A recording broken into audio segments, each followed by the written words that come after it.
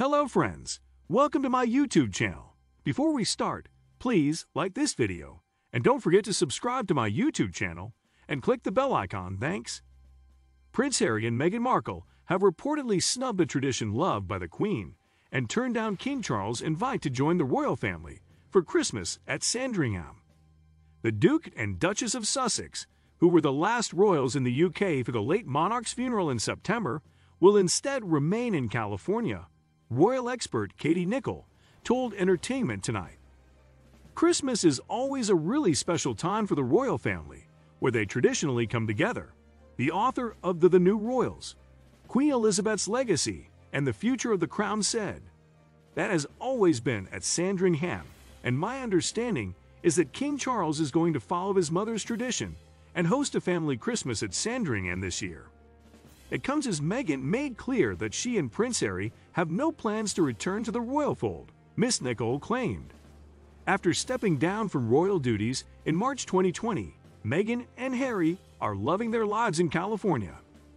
The Duchess of Sussex made clear in her latest interview with Variety magazine that they will not be returning to the royal family, said Miss Nicholl.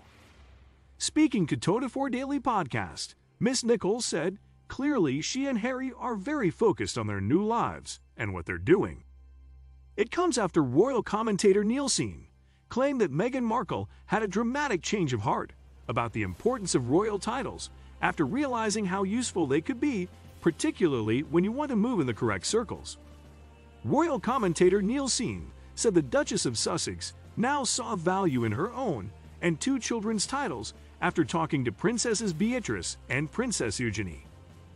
Harry and Meghan are very keen to cling onto those royal titles, NBC's royal reporter told The Mirror. After much deliberation, Meghan decided that the titles would be a good thing, not just for her, but for both her children too. Following Queen Elizabeth II's death in September, Archie, III, and Lilibet, I, became eligible to be bestowed with the titles of His Royal Highness Prince Archie of Sussex and Her Royal Highness Princess Lilibet of Sussex.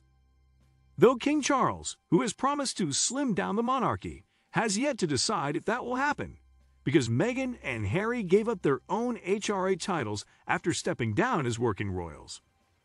In his new book Battle of the Brothers, Robert Lacey said the late Queen hit back when the couple attempted to register Sussex Royal as a global trademark for their future brand to sell items such as clothing, stationery, and footwear.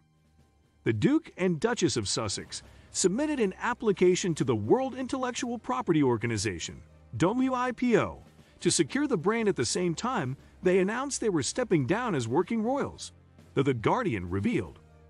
So what do you think about this news, guys? Please share your personal opinion with us in the comments section below. Thank you.